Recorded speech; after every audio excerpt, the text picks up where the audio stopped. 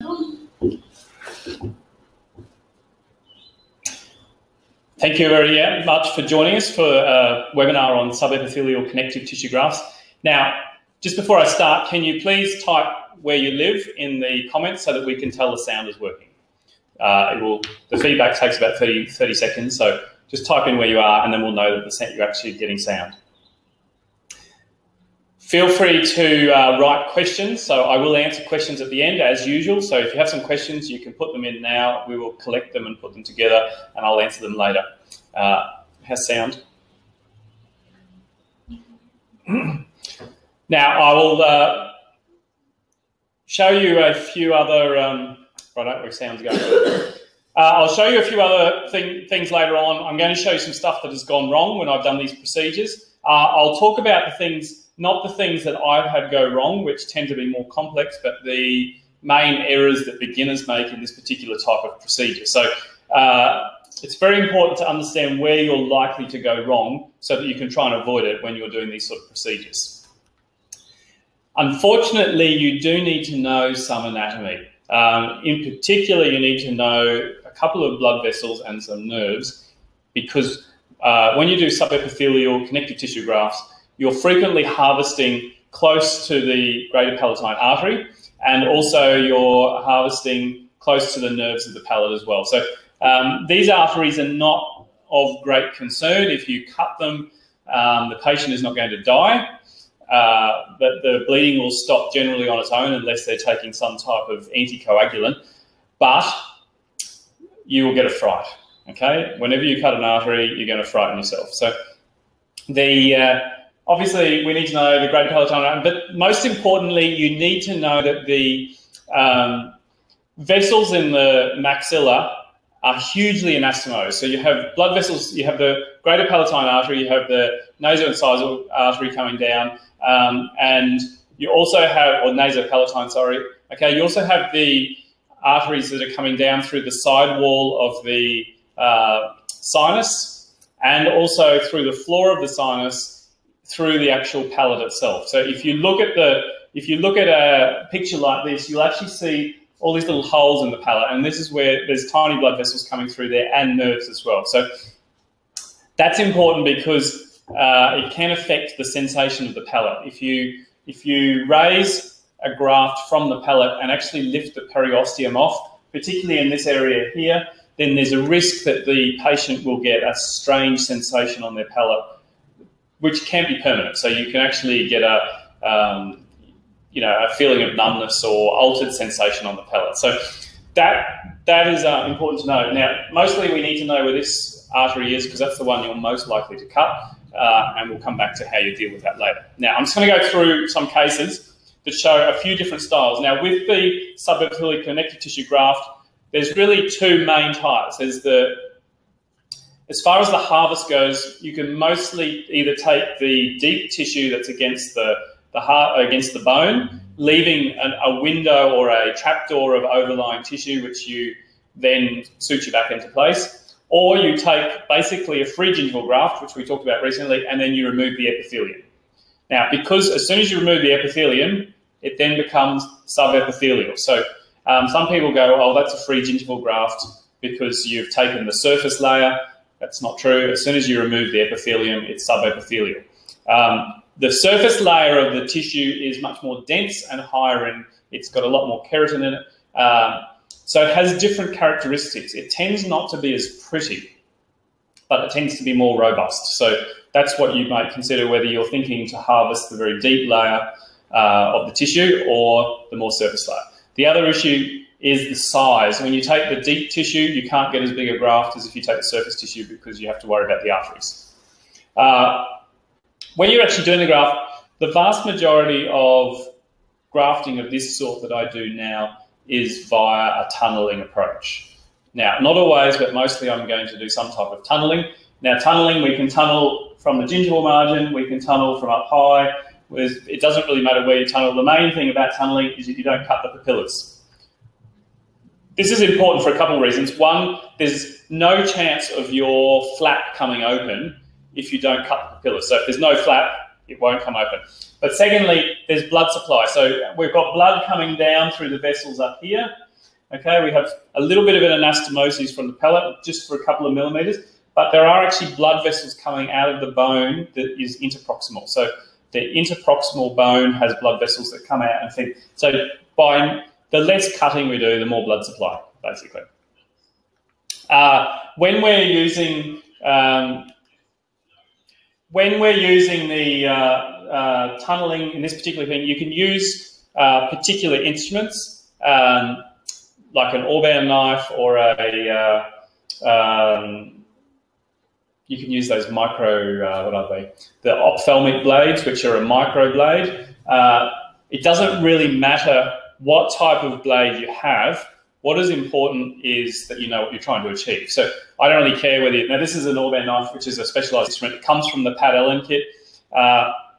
Basically, it's a sharp knife. You can go up and tunnel in underneath there, and then you can take a piece of connective tissue from the pellet and suture it into place and use your sling sutures or whatever type of suture you wish to pull it down. One thing that's important is that all sutures will do a faint scarring on the tissue.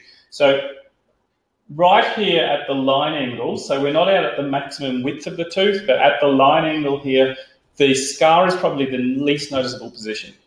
Obviously, less scarring is better, not only for aesthetics, but also if you have to go back and do a second surgery, scarring is a nuisance. It's very difficult to manage. It's not flexible. It's difficult to raise. It's difficult to split. Obviously, we're going to close the wound. Now, one of the things, when people take deeper tissue and then close the epithelium back over the top with sutures like this, they often feel like it's going to be less painful. But in my experience, it makes no difference whether it is whether you take the deeper layer and get primary closure, or whether you take a free gingival graft and de-epithelialise. So if you manage the wound correctly, the pain is not really an issue with either one. When you do this type of approach, quite often that tissue that's overlying will be quite thin and you'll get necrosis of the overlying epithelium. And so you will essentially end up with the same type of wound healing as if you'd done a free gingival graft. So you get necrosis, you basically end up with an open ulcer. We'll go to a slightly more difficult case. This one here, you can see that we've got a whole range of issues here. So mostly when we're doing these grafts, we're looking at recession. But in this particular case, we've got recession. Obviously, we've got loss of papillas, loss of bone, loss of everything there. So this is a particularly difficult case. And when you're doing very difficult cases, the most important thing is to have realistic expectations. So I haven't told this lady, I'm going to recreate everything, I'm going to bring all the tissue down and it's all going to look like new when I'm finished. I said, I will try and get it down as far as possible. And something like this, we want to expect to bring the tissue down where we can and have the patient pre-framed for lifting the tissue on the other teeth if necessary. Obviously, this is at maximum smile. She doesn't normally smile as high. So you could argue, well, she's got a slightly gummy smile. Why don't you just lift everything up? She has a very mobile or a hypermobile lip. So if we take the gingival margins right up to where her lip is at full smile, then a lot of the time she'll look like her teeth are too long. Just doing a bit of assessment here. So this is roughly where I want to bring the tissue to. I don't want to bring it all the way down because I think then she'll look like she's got too gummy a smile. So we're wanting to think about this before. If in doubt, always bring the tissue down too much because it's very easy to cut away. Okay, grafting is very difficult to bring tissue down, very easy to get rid of it once you have it there. So if you're not sure how far to graft the tissue down, graft it too far, okay? The worst that can happen is that you have to do a gingivectomy later. A gingivectomy on a grafted tissue takes very little amount of time, so if you haven't quoted for it and you're not sure that you can charge for it, it won't really matter. We'll just skip through a few slides here. So in this particular case, we're looking at what we've got now. What I want to do is, first of all, we can see that there's a tori there. That won't affect the harvesting. But whenever you see a tori, always just keep it in mind because if you need a bone graft, that's an excellent source to take one from. It's probably one of the least painful places to take a bone graft from because the swelling is not such an issue. Whereas if you're taking bone grafts down here on the side of the jaw or the chin, wherever you normally take them, their face is going to swell out. So now we're not going to do a bone graft in this case, just soft tissue. But what we do want to do is we want to know where the things are going to end up. Now, you can do a wax up if you wish. I quite often do mock-up. So in this case, I've spent maybe 20 minutes. I have rebuilt the teeth with composite resin to the height that I want. Now, what's very important here is if you are going to do crowns at some point and you're going to do soft tissue surgery, it's best to do a feather-edged crown prep before you do the soft tissue surgery, because it actually makes it much easier to bring the tissue down. In this case, we took off all the old dentistry. You can see I haven't done heavy margins except there because that was an old crown. Now, even there, I have rebuilt that margin because I don't want a heavy margin. Now, what you can see is in these preps, you can see that they are convergent occlusally. So they're tapered occlusally. Now, when tissue contracts around a tooth, if the tooth is convex, then the tissue wants to ride up towards the root. If the tooth is tapered occlusally, as the tissue tightens around it, it will want to go down towards the crown. So where you can, if you're really struggling to get as much coverage as possible and you're planning to do restorative dentistry anyway, always do the crown prep like this, no margin, and you can see the tooth is tapered occlusally so that as the tissue heals, it will want to ride down towards the incisal edge. Now, obviously, when we make our temporaries, we're not going to extend the temporary back up to where we're trying to cover. So I've set the temporaries up so that they're to the height that I want to achieve. And now I'm going to try and graft down to that. Now, I've actually, you can't see it here, this lateral incisor matches the other lateral incisor. But when we go to the later pictures here, you'll see I've actually shortened the lateral incisor so I can get more tissue volume in there. And then once it's healed, I can then start creating an ovate pontic. So when you're grafting pontic sites or sometimes implant sites, it's best to overgraft and then you can trim the tissue back or shape the tissue or do what you want, okay? Too much tissue, always better than not enough. Now, in this case, I'm tunneling, and I'm tunneling using a Vista approach. So I've done an incision up high in the sulcus. Now, the way I do this incision is important, okay? We do a very light incision just through the mucosa.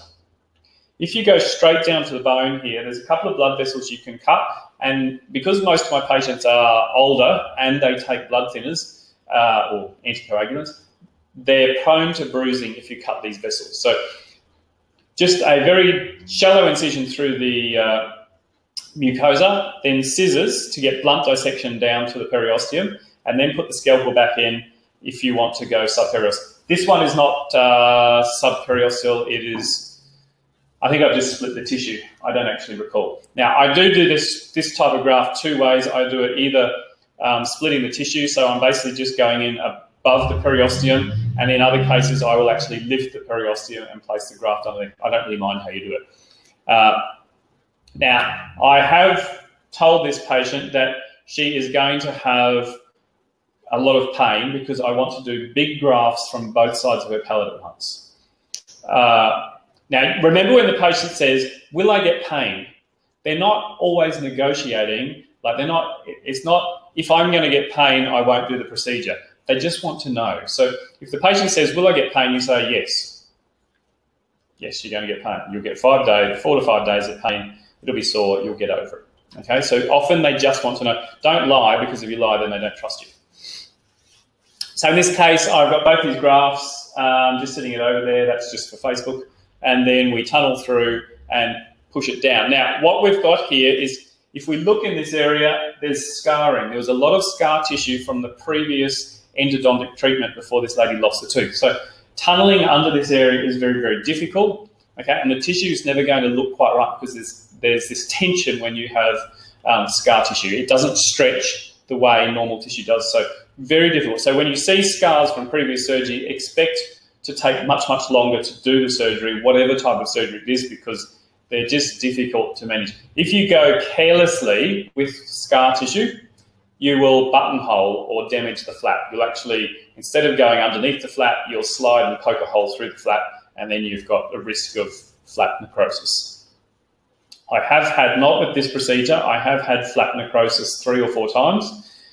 Usually doing bone grafts where you raise the flap and then for whatever reason, either you've got it too tight or when you do your periosteal release, you cut too much or whatever. In those situations, it's horrendously painful for the patient. So the entire flap dies and you get healing by secondary intent from way up here to down there. So always be very gentle with your flaps.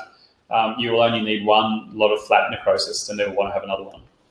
Now, this is a week later. Now, the sutures serve some purposes. Now, with these type of grafts, I used to take the sutures out at 1 week. I now take the sutures out at more commonly 2 weeks, and occasionally 4 weeks or 6 weeks if it's something complex. The purpose of the sutures is really, one, to help hold the tissue down until you get enough healing processes to hold the tissue there naturally. But probably more importantly, the suture reminds the patient not to move. So patient management is crucial to these sort of grafts. It is almost as important as the surgery itself. So when I was less experienced and younger, I tended to try and be nice to the patients all the time. So it's very important that you are, I don't know, kind of tough on the patients. You have to scare them. If you don't scare them, they won't do what you say. So you need to scare them and you need to tell them why. So don't brush your teeth, okay? When you finish these grafts, they're not to brush their teeth. If they're trying to brush their teeth, they're going to pull all the sutures out and they're going to damage the tissue. But most importantly, they're going to move their lip a lot.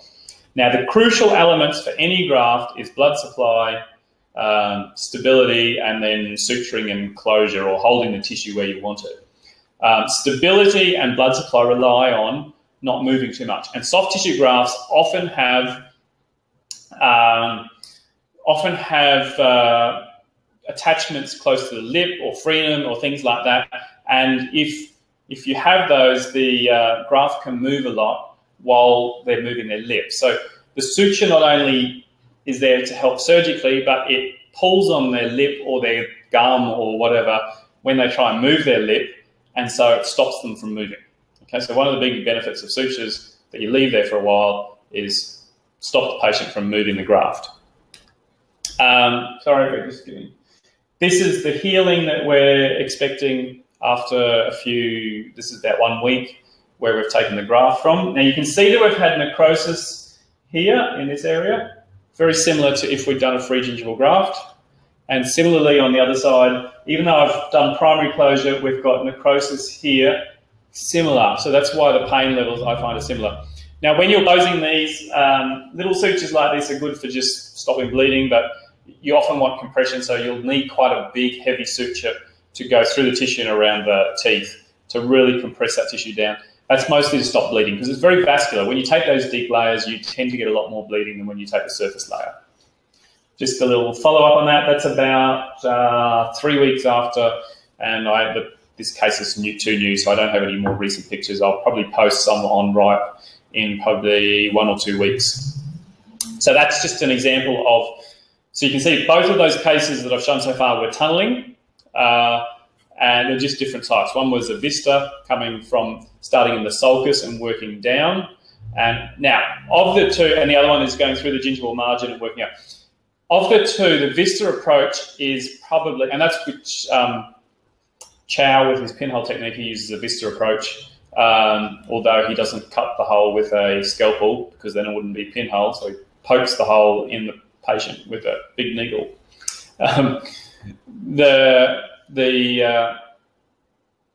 Both of those are being tunnels. I'm going to show some where I raise flaps, and I don't really mind which way you go. There's advantages to raising flaps, particularly for big surgeries because you can see a lot better, and sometimes it's a lot faster. Now, this case is a complex case, and I want to show you a few things. This case, I did a bone grafting procedure called periodontally accelerated osteogenic orthodontics. It is designed to allow the teeth to move more rapidly, and it's not the focus of this presentation. But what we can see before we even start is the diagnosis. So which Miller class? Obviously Miller class 1 and 2, recession where we have the papillas intact, and class 1 is where we've got recession down to the mucogingival junction, and class 2 is beyond that. So Miller class 3 and 4 recession are cases where we have lost the papillas, so the papilla has gone, and then class 3 is down to the mucogingival junction, and class 4 is beyond that. Now, in this case, you would look at it and you would go, that's a class 1.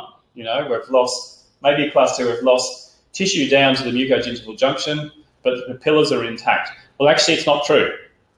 With many orthodontic cases where you've got crowded teeth, you've actually lost the papilla before you've started. So if you look carefully here, the papilla should be up about there. So we've actually lost 2 millimetres of papillary height just because the teeth are crowded. And anyone who's done orthodontics will know that there's these cases like this where the teeth are overlapping and you warn the patient that they're going to get black triangles when you finish. So in this case, we know that if we do orthodontics here, we've got a high risk of black triangles, so we warn the patient about that. But more importantly, we also want to warn them that they've got a high chance of further recession, because almost all types of orthodontics in this area are going to be expansionary to some extent in crowded teeth like this, and we have no attached tissue here at all. We've got attached maybe 1 millimetre of attached tissue, almost none.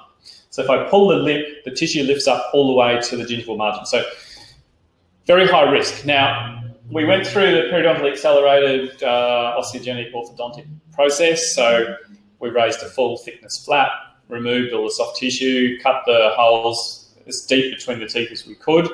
You use an allograft like Mineros, and you don't put a membrane over it, and then we suture.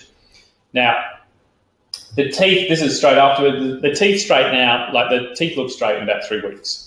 Okay, and the total orthodontic time for this patient was about 4.5 to 5 months. So it does make the orthodontics incredibly rapid. As expected, when we finished this, we still had a bit of recession. We had lost a little bit of papilla height, and the frenum, which was pulling, was also affecting that central papilla. So in this particular case, I took tissue, but I used now I wanted robust tissue. I wasn't so worried about how pretty it looked. So when I'm not worried about how pretty it looks, I just want it to be as robust as possible. I'm going to take that more surface layer of the palate and then scrape the epithelium off rather than raising a flap and taking the deeper layer. When I want to de-epithelialize, I just get a scalpel and I basically scrape the graft with the side of the scalpel like I'm scaling a fish, I guess. You just got to not push too hard, otherwise you chop your graft into many tiny grafts. Which is very sad. Okay, so things not to do, don't chop your graft. 3 things not to do. 1, don't let your assistant suction the graft up. That's very sad for both you and her or him. Secondly, don't drop your graft on the floor. And thirdly, don't chop it into tiny pieces when you're de-epithelializing. Now, I have seen on some places where people get a razor blade and actually shave off the top layer. I can't do that. The hand-eye coordination to actually shave a layer, like actually cut a layer off the top without cutting the graft in half, too hard for me. Now, I don't use sutures anymore, but what I've done here is I've got Surgicel on the wound, so make sure it's not bleeding too much. If it's bleeding a lot, this won't work, so you've got to get the bleeding stopped first. If you're bleeding a lot where you've taken the graft from, then do a local anaesthetic injection, a big one, particularly on the distal end, which would be, I can't remember which end it is in this picture. And then when it's stopped bleeding. Now, what I do is I harvest the graft, then I go and place the graft, and once I've finished all the suturing and so on, I come back, and usually by then, the site where I took the graft from has stopped bleeding. Then I get some Surgicel, which is cellulose to stop bleeding, and I cut a little piece and I pack it against the harvest site, and that will just sit there quite nicely if it's not bleeding, and then get some periacryl or some type of cyanoacrylate, or if you live somewhere where you can't get periacryl, just buy superglue, and paint it all over the Surgicel and on the surrounding tissue about 2 or 3 millimeters. Now, I think I mentioned this last time, don't drop it down the throat. It's very bad for patients if you superglue the back of the throat together, quite dangerous. Also very uncomfortable. Now, this is the healing photo just a few weeks later. And one of the things about soft tissue grafts you need to understand is that they look horrendous 1 or 2 weeks later. And then at about 6 weeks later, they're going to have the least coverage of the tissues as possible. And then they will improve. And it's generally one of the few types of, well, not so much with allografts. So if you use like, if you're using Allerderm and stuff like that, it doesn't really improve. Once it's healed, that's all you're going to get. But with natural tissue, which I tended to go back to more, the tissue heals, and unlike most other types of dentistry, it actually looks better after a year. So the longer you leave it, the better it looks.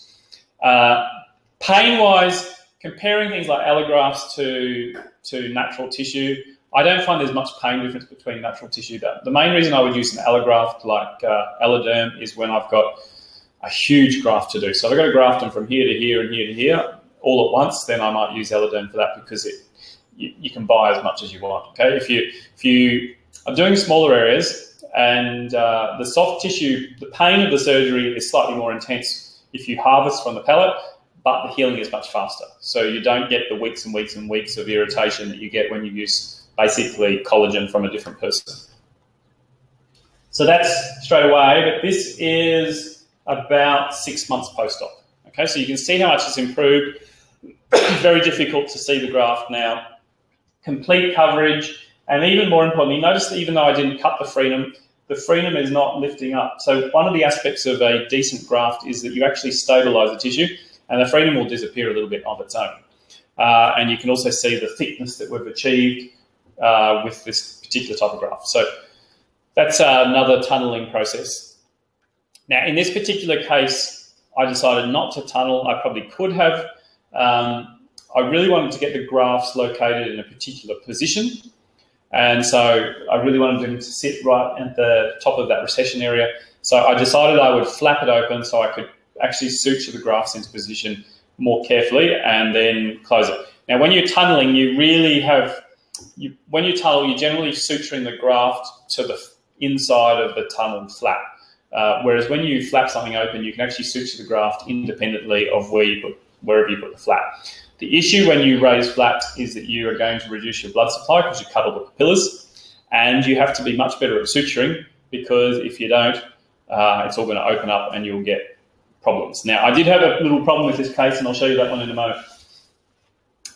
You probably won't be able to see this detail on the webinar, but what those arrows are pointing to is toothbrush trauma. So everywhere where you see little white scratches on the gingiva, it's toothbrush trauma. Now, recession is multifactorial. It can be from, you need predisposing factors. You need to have a patient who has no buccal bone on the tooth, which is just about everyone, and then you need to have generally tissue that's thinner, although you can see this patient's biotype is quite thick. And then generally you need some form of irritation, whether it's plaque, whether it's occlusion, you know, the clenching grind. But in this particular case, notice the lady, she's got quite a lot of wear on her front teeth. She actually has more wear on her two incisors than anywhere else, but she has less recession. So in this case, it's very hard to argue that it's an occlusal trauma issue. It's more of a toothbrush trauma, and in fact, she has toothbrush cuts. So look at the gingiva where you have recession. If you see little white and pink scratches on the gum or little white lines on the gum, it's probably toothbrush trauma. Obviously, recession is quite bad on this side. You can see how much recession we have.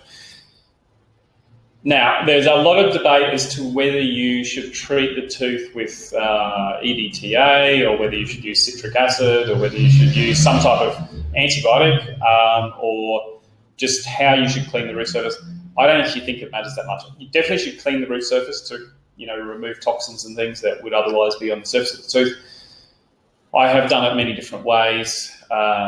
Just clean it with something. I usually use EDTA. So you can see that I scale with an ultrasonic, pumice, and then I use EDTA, gel or liquid, I don't really care. I give it a scrub with a microbrush just to clean it. Now, some people do this after they've raised the flap. I prefer to do it before. I just find that it's easier to control where we're going on the tissue if I do this before. Now, this is the planned cuts, and the reason they're like this is because we're going to, this is the new papilla. So this is going to rotate down here to form a, and as it rotates down, it's going to pull the tissue down. So when you have really big recessions, in some ways it's a bit easier to control the flap if you actually raise a flap rather than tunnel. When you're tunneling, you tend to get a lot of tissue bunching up. So if you tunnel over here where you've got this huge recession, as you pull it down, you get all this tissue bunching up. It probably doesn't matter that much. What I will say for sure is if you do one technique all the time, you'll be better at it than other techniques. So if you tunnel all the time, then tunneling will be better. If you raise a flap all the time, raising a flap will be better. This is the planned incisions across the papilla and where they're supposed to elevate, and there's a mistake over here. I've made it too close to the recession. You can see there, that's where it should be. So the incision should be here, but it's up there. So You'll see how this affects the case later on by having that incision in the wrong position. There's the incisions there. These are, so they're partial thickness in this area. So we did a little bit of partial thickness flat, and then full thickness up a little ways, and then partial thickness again. You probably need to watch the surgery to understand the difference between all those changes from partial to full and partial thickness. What I will say is if you go onto our academy, on the paid part of the site, there's quite a few full-length videos of these soft tissue procedures in particular. Going round. Now, this bit here is not too interesting. This is a de-epithelialized graft, and what's very important is you have to make sure that you have removed the epithelium completely, and you don't want the graft to be too thick. Okay, about 1 millimetre is good. If you have 1 millimetre thick, you're probably going to get a little bit more than 1 millimetre of tissue thickness increase, just because of a little bit of scarring that occurs either side.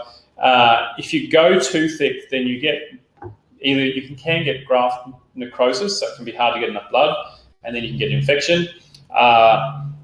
Also, it can be very difficult to close a flap, and also it doesn't look aesthetic if you make it too thick because you end up with a big bulge at the gum tissue. So this particular case, I have placed grafts on both sides, and I'm able to locate them with little sutures. Now, these sutures were non-dissolving, so they start on the palate and then go around, and then they go around to the other side, and that allows us to not have any knots underneath the flap. If you're going to have knots under the flap, then you should use resorbable sutures. And we suture it down. Now you can see immediately, because I did that incision in the wrong spot, this papilla area here is not closing down properly. And so later on, I will actually get a little scar in that area, but I shouldn't have. This area here probably should have done that incision a little bit more coronal as well. You can see once again, both places I'm having trouble closing. This was a huge graft, okay? It was all on one side. We took it from basically almost at the front of the mouth all the way around the back of the tuberosity. I tried to avoid this area here at the front because the rugae are a nuisance when you're de-epithelializing, and if you don't do it carefully, you end up with rugae in your graft, which doesn't look that great. So now, this is about a week later. Patient had, I think one day, about 2 days afterwards, she said she had a fair bit of pain. So to stop the pain, we give them 4 milligrams of dexamethasone before we start, and we give them 1,000 milligrams of Panadol or paracetamol before we start. And then afterwards, I would give her, unless there was some medical reason not to, I'd give her diclofenac or Voltaren as the brand name, which is an anti-inflammatory, long-acting, and also a narcotic analgesic like Tramadol.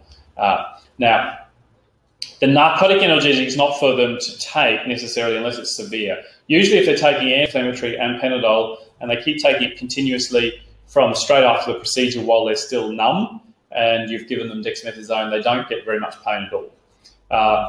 The dressing that's on here really only has to stay there. I don't suture them anymore. They really only need to stay there for 3 or 4 days. And if they fall off at that point, then the tissue has recovered enough that it's not so painful. Now, speaking of patients, this trauma here is because the patient forgot that it was there and she was doing something in the shower and she accidentally stabbed herself in the I think she went to put her hand up somehow and accidentally stabbed herself in the gum and half tore the suture. So that is the type of thing that patients can do to your work. No matter how good your work is, if the patient does something like that, then you're going to get problems. You can see that this little flap here is opening up a tiny bit. Now, it's not going to affect the coverage of the recession, okay, but it is going to mean that it doesn't look as pretty because I did that incision too close or too apical. I should have made that incision a little bit more coronal and then I'd have a little bit more tissue to pull down. You'll see it. Now, it will eventually smooth over, but you will always see a very slight scar line there, which could have been avoided. So we can see the before and after. This is about 12 weeks after the procedure. So before we had, I think, 5 or 6 millimetres of recession and covered over. I've used, the reason I used the more dense surface layer for this graft is because this patient is horrendously traumatic with a toothbrush. Now, I know that some of you will go, why don't you teach the patient to brush better? I used to believe I could change patients' habits. No, I you can sometimes change their habits, but when people brush too hard, they're just going to brush too hard. And if they don't brush too hard, they're going to leave plaque. And trying to convince them to brush like it's a violin and not a shovel is just horrendously difficult. So I had one patient, I was doing a graft, and he goes, look, I'm so proud. I'm brushing, my toothbrush is lasting twice as long now. And I said, how long is it lasting? He goes, 4 weeks. So it used to only last 2 weeks. So that was after months and months and months of training him. Every time he came in, he could only get his toothbrush to last 4 weeks. Now, I've talked about how important it is to remove the epithelium.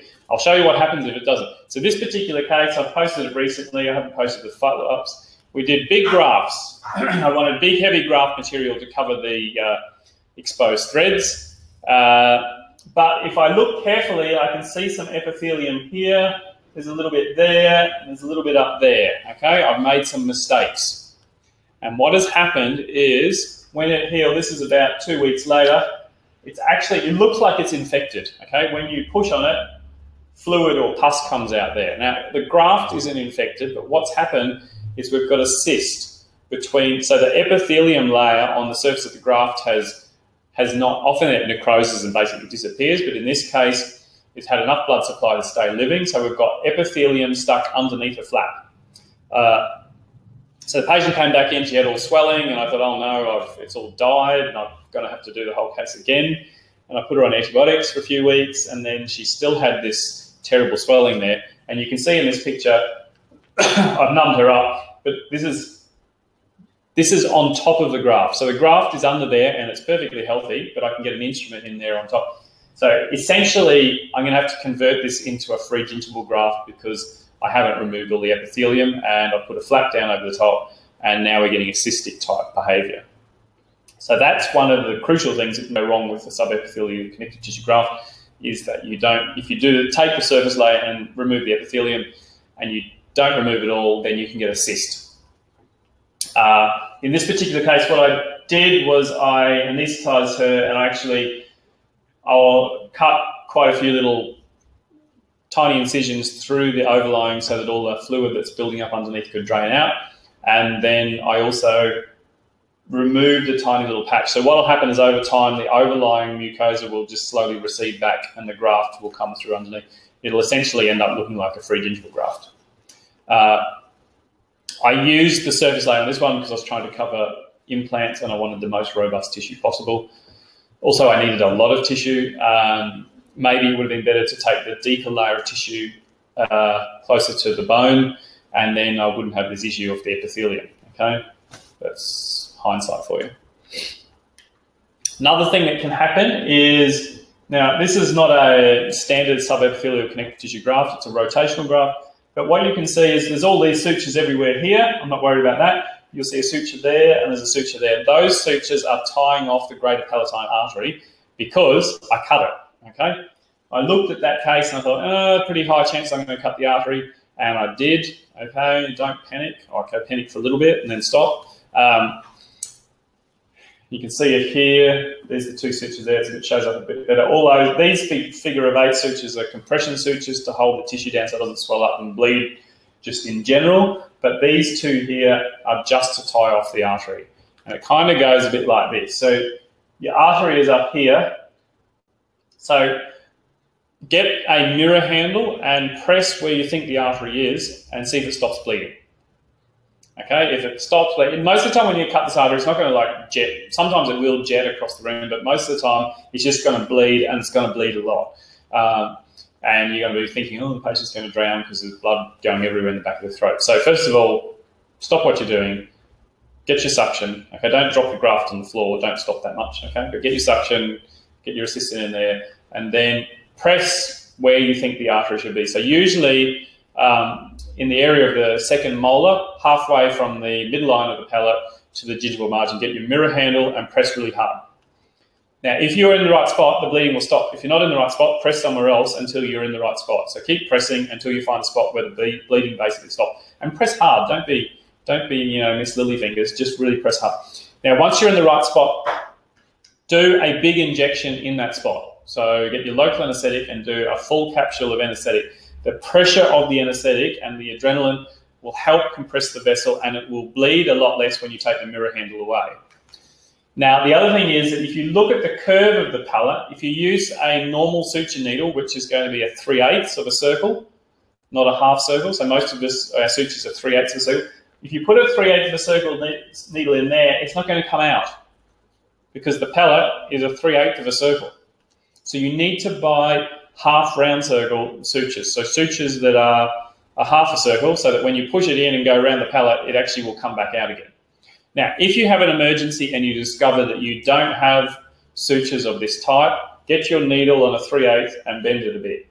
Turn it into a 1/2. Okay, that's what I did in this case. It's best if you have monofilaments, so something like nylon or polypropylene or Teflon's actually not a monofilament, but it acts like one. Some sort of monofilament type suture in a big gauge, so like a 3/0. When you do a lot of soft tissue suturing, we're using 6/0 and 7/0 sutures, and so we tend to think that 3/0 is like rope, okay, it's so big. But that's the type of suture you need when you really want massive compression. So you put it down, and when you found where the artery is, you go right down to the bone, and then you bring your suture back out and you tie it. And if you're in the right spot, it will stop bleeding. If it's still bleeding, do it again somewhere else. If it's still bleeding, do it again. So keep doing it. In this particular case, I showed you I had to do 2 sutures before it would stop bleeding. And you, just to refresh, so here's your second molar. You're generally going to be about halfway between here and here. Okay. Now, bear in mind that there is this artery coming out of here is pretty small, so we're not too worried about it. It'll stop bleeding on its own. The best place to cut where you won't hit too many things is right there. So that's the anastomosis is about the canine region. Remember that if you actually raise the periosteum off the bone and take that with the graft, then you are probably going to get quite a bit of bleeding there too, because there's a lot of blood vessels in particularly younger patients coming down through the actual palate bone itself. And also remember, there's if you take the periosteum, you may also affect the nerves that come down through the palate as well. Now, the last thing that can happen is what happens if you aren't able to hold your tissue down correctly, or you're using the denser layer of the tissue and your flap doesn't really hold properly when you take the sutures out. So this is a case, this is one of my very first cases. It was years ago. It's done the job, but it's not a lot of finesse. Definitely see there's toothbrush scratches up there where she has the recession. Maybe there's an occlusal issue. It's a bit hard to say. She has occlusal issues everywhere across the front here, so not just in the area where the recession is, so a bit hard to say. But she certainly has toothbrush trauma right there and there. Now, this particular case, it's an old case, so I don't do it like this anymore, but I want to show you what happens if you don't keep the flap closed. I raise the flap. In this case, it's a full thickness flap, and then I split the flap up higher. So basically, you just raise a normal split thickness flap to the mucogingival junction, and then get a scalpel and start filleting the flap off the bone, okay? And then it becomes split thickness. A split thickness flap will be able to be more stretchy. In this case, actually, there was a rough edge there, which I trimmed off with a fine diamond burr and polished, and then EDTA. Took a graft. Now, this graft is the surface tissue, so it's like a frigingival graft that we have de-epithelialized, like so. And this is my old days when I used to use big, nasty sutures, and I have knots here at the gingival margin, which is all wrong. That will make it difficult for the flap to heal in the right spot without scarring along that area. Also, I don't use, this is like 4/0 gut sutures, and see, this knot is huge. Right where you want the tissue to be nice and delicate, you've got a massive knot. Don't do that. Okay. Also, I was using 4/0 Teflon, which is too big, and all this sort of stuff. Okay. What's most important is that I haven't held the tissue down very well, and I took the sutures out at 1 week. So it looks good at 1 week, but then the patient got in there, sutures were gone. She forgot that she wasn't supposed to brush, gets in there, brushes like crazy, and the tissue moved up. So this is healing. Now, this is at about 6 weeks. So remember, 6 weeks, the tissue is at it's not the worst looking, but it'll have the least coverage at about the 6 week mark. So it tends to recede back a little bit, and then you'll get creeping attachment as the tissue matures. So we haven't got any creeping attachment yet, but you can see the overlying flap has receded way back, and now we've got this scar line, which even after healing was fairly high, and then I tried to remove it with a burr. Okay, but even this is about a year later, I've still got a little scar line there, and I probably could abrade that back a little bit more with a burr. But here we are about 4 years later. You can see we've had some creeping attachments come down. There's still toothbrush trauma, so you can still see the cuts, but that really dense tissue is holding up nicely. But she definitely still has a scar line up here. Now, it's not an issue for this particular patient. She doesn't have a high lip line. She's not that fussy. She mostly had the graft for sensitivity, but just bear in mind that that's what can happen if you take the sutures out too soon, or if the patient gets in there and brushes too soon. Now, one more little thing that I've seen go wrong, and this is a very rare one. I don't think I've ever heard anyone else talk about it. This particular patient had massive trauma from an attack by a person with a hammer, and he has a titanium plate down here because he had a fracture. His mandible and his maxilla and his face were all fractured. He's got titanium plates everywhere. The process of oral and maxillofacial surgery has left this tooth, some of these teeth non-vital, and we're worried about the tissue receding. We can't do bone grafts here. We can't do implants easily because of all the surgeries already had. So I did a tunneling approach. So I've tunneled here, and then we feed in the graft like so. This is a surface layer of the epithelium with the epithelium removed, and then did a single continuous sling suture. So you get just one suture to hold everything in place. All healed fairly nicely. This is at 6 weeks, but this non-vital tooth actually went black after surgery. So whether it was, I think it was the blood from the surgery had kind of infused into the tooth, and it went black. Hadn't been black before, but it went quite black after the surgery in the root section there. So just something to keep in mind. I haven't seen this published anywhere. It may have been. If you're doing surgery near non-vital teeth, there's a very small chance the root, particularly lower teeth, could go stained from the blood. Okay. So there's some things to watch out for. One, be ready for bleeding. If you cut the artery, tie it off. Don't panic. Have big sutures available, big 3/0 sutures available for tying off arteries. Remember that the only artery in the head and neck region that you can't tie off is the internal carotid. Okay, all the other ones you can tie off. If you tie that one off, then the patient might feel a bit unwell. And don't let the patient traumatise it. Scare the patient so that they don't treat the graft roughly. Don't allow them to eat anything harder than a scrambled egg for about 2 weeks. Don't let them brush. Make sure they use Savicol, whatever, and pain relief and so on. Okay, but very important that they don't have any food harder than a scrambled egg, and don't brush the area where the graft is for at least 2 weeks. And when you do start them brushing, you want them doing this like gentle sweeping motion. Okay, if you frighten the patient enough, then they will really want to. And I don't mean frighten them with the procedure. I frighten them with what will go wrong if they do stupid stuff. Then they will behave. But if you don't, they'll do stupid stuff. That's how patients are. The reason why patients do stupid stuff is because they don't appreciate how frustrating, how painful, how difficult, how costly it is to repair a surgery that's gone wrong. And they don't realise how easily it goes wrong if they do the wrong thing. So you have to make them aware of how badly the procedure will go if they do anything they shouldn't. And if you do that, then they will be well behaved. Thank you very much for listening. Now, if you have some questions, I'm going to answer those now. They will be coming through to me in a moment. Obviously, I'll be in Sweden teaching this. It's probably too late for any of you to go very shortly. And with Flora and Bobby from Romania, we'll be teaching soft tissue grafting in about June next year. And I will go and grab my phone so I can get the questions.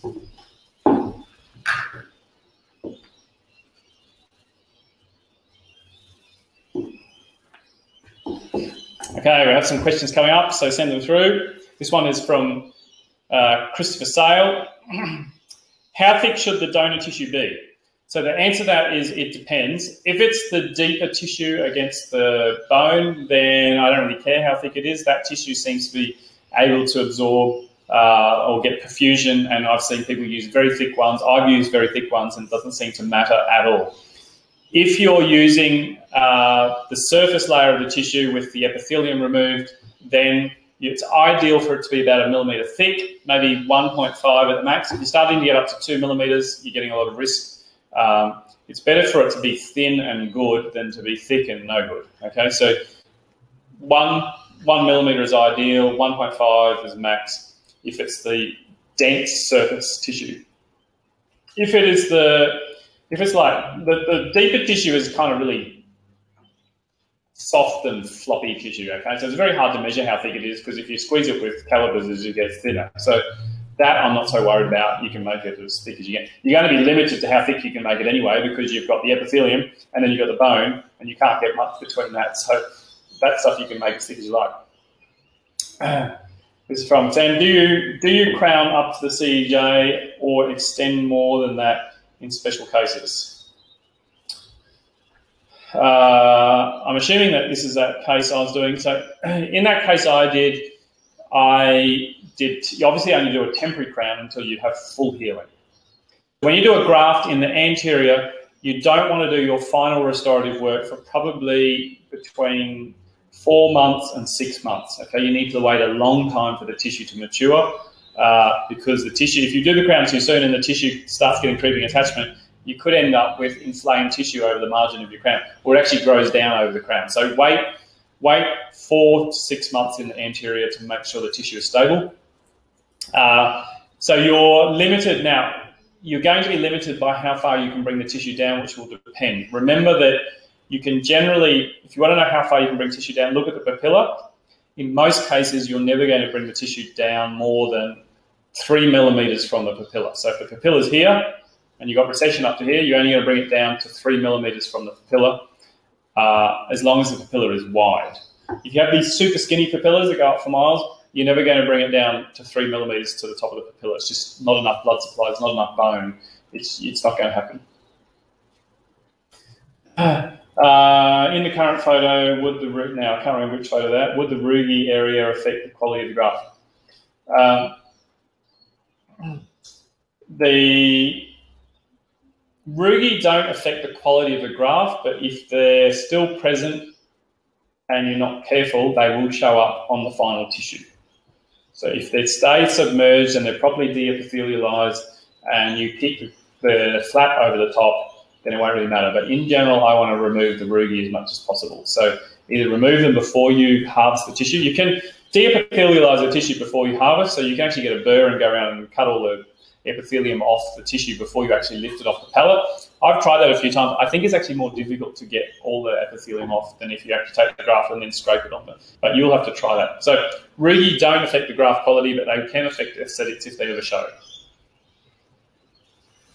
Last photo you showed of the recent case, which you said would show soon on the right.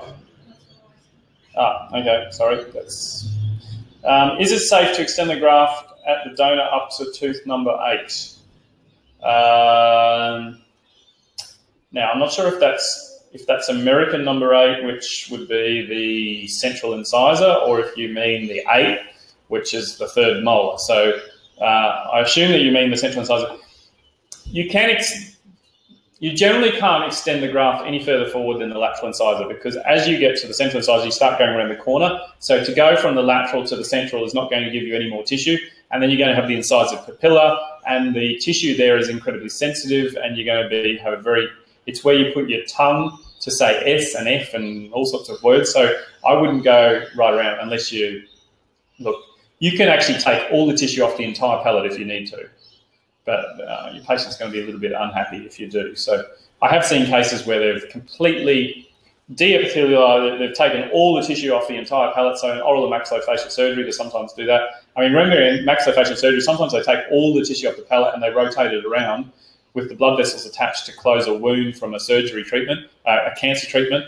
So it'll grow back, but the patient's generally going to be a bit sore if you take their entire palate off. So I wouldn't do that. So but going around there. Now, wisdom teeth, I definitely extend down around the wisdom tooth area. So the graft extends down around the tuberosity. So you can kind of go all the way down around behind the 2nd molar and even around to the buccal. In fact, some people who have a lot of tissue on the buccal of their sort of 1st, 2nd and 3rd molar region, so they have big wide areas of attached tissue, you can actually take a graft from the buccal,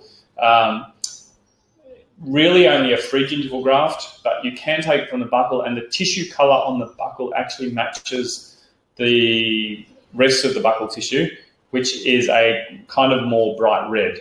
If you go to the pellet, it's kind of a whiter colour, and if you get a tissue off on the pellet and you stick it on the buccal, it often will show up as slightly different if it's a free gingival graft. So you can take it from the buccal of the 6-7 if there's enough tissue there. Certainly when you're taking that strip off, you can go from the lateral incisor and you can go all the way down around the back of the second molar and almost all the way to the buccal. You can usually get a graft big enough to do about probably 8 teeth if you do that. Here's another one from Christopher. Presume there's quicker healing and suture removal with tunnel procedures. No, not really. Okay. The main reason you do tunnel procedures is they generally look better because they don't have the scars from the cuts. They look better with less skill, so it's more difficult to make them look bad. Whereas if you raise a flap, if you don't have really good skills with your suturing and it comes open, then you'll have scars. You're going to leave, with tunnel procedures, you're going to leave the sutures in for about 2 weeks. If you flap it open, you're probably going to leave the sutures in for 2 weeks. It doesn't make any difference. Pain-wise, it doesn't make that much difference either. Michael says, do you prefer using a scalpel post-excision or a burr pre-incision to de-epithelialize the surface epithelium? I prefer using a scalpel. I tried using a burr. I find it's actually quite difficult to tell whether you've removed all the tissue.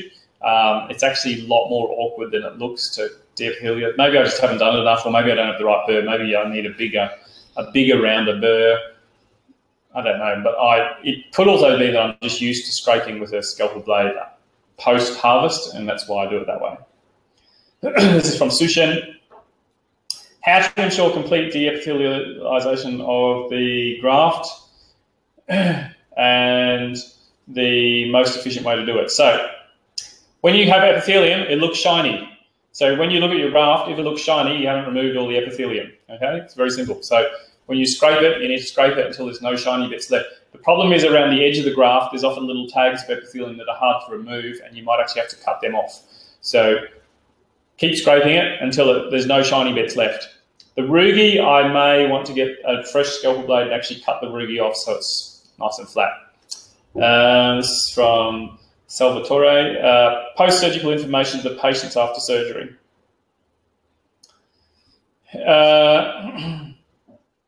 So the most important thing is you must frighten the life out of the patient not to brush.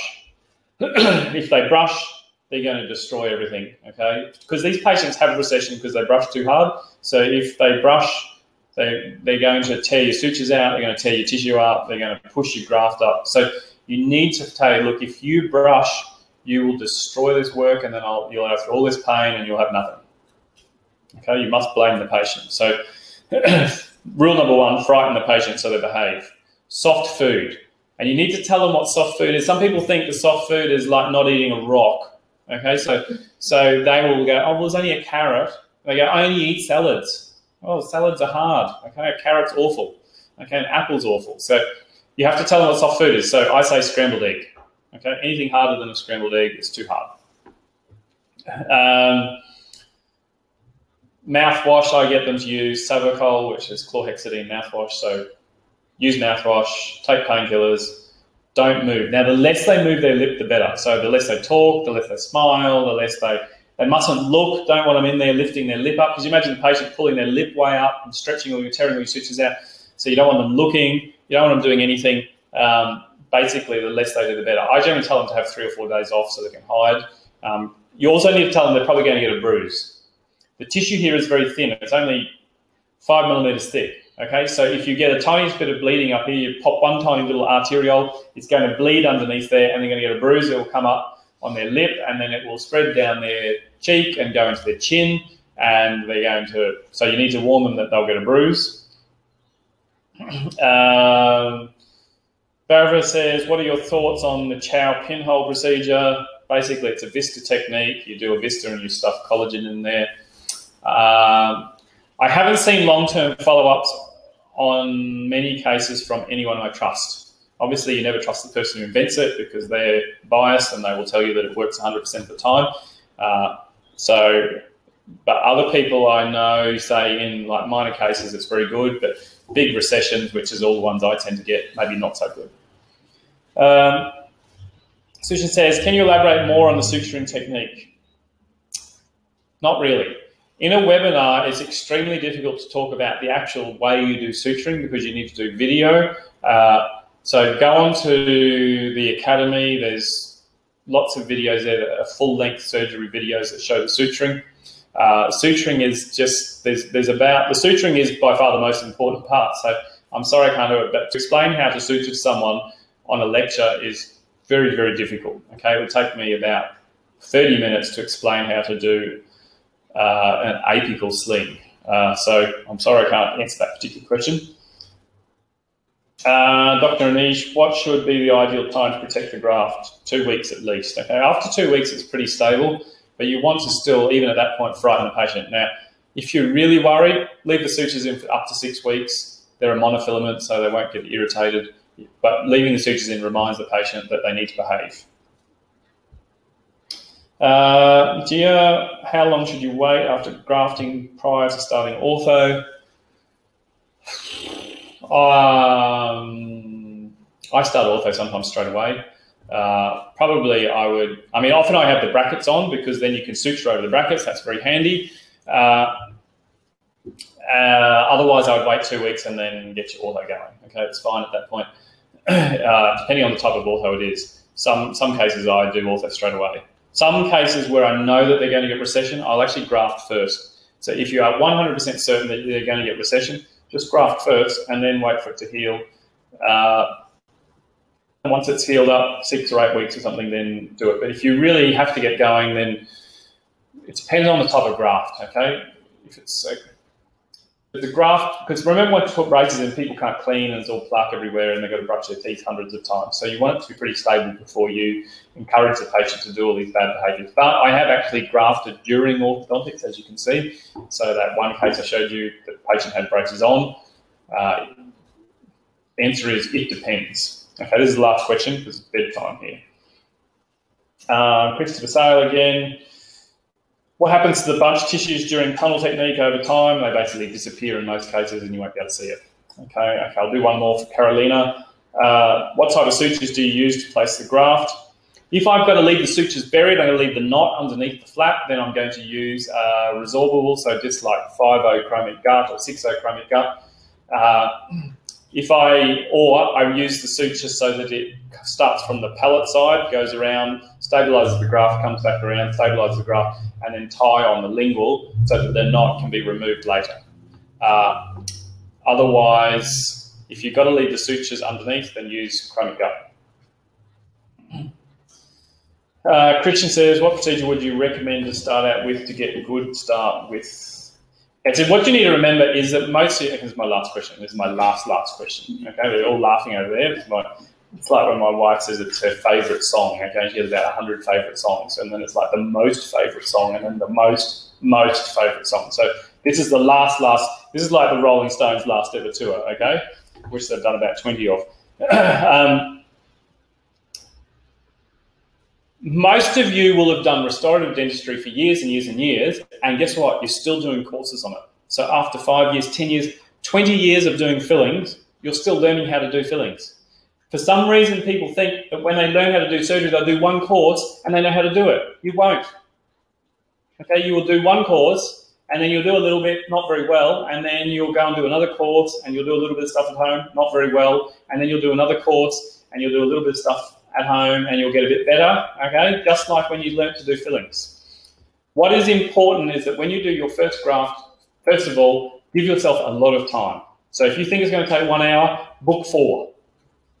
Your first grafts will take 3 times longer than you think, okay? Because you're not used to all this sort of fancy suturing. Don't do it in a highly aesthetic area on a young model who will sue you for millions if it goes wrong. You want to do it up the back on an old patient and you need to do it in a case where you're trying to prevent recession. So your first grafts, you shouldn't be doing aesthetic ones. You should be doing ones to prevent recession, and if I get coverage, that's a good deal. If you're trying to do like that one I showed you where I was bringing the tissue down and on, where she had the temporary crowns on it, that is really difficult, okay, incredibly difficult graft. Don't try and do something like that to start with. It won't probably work. And I can't do any more because I've said it was my last question. So now, there are a few more questions here. If you send in more questions later, those of you watching the replay, I will try and answer them maybe next week sometime, or when I'm in Sweden, we'll see. I'll go to Sweden next week. Feel free to share the link for the webinar with your friends. They can watch it on replay if they register. And I'll let you know. Now, the next one will be probably on something a bit more simple. Okay, we've done a lot of surgery in the recent ones, so we'll go back to something a bit more simple. Thank you very much for watching. I've had a great time. I hope you have too. Send in some more questions. If you haven't, I'll try and answer them later. Thanks very much. Have a good night.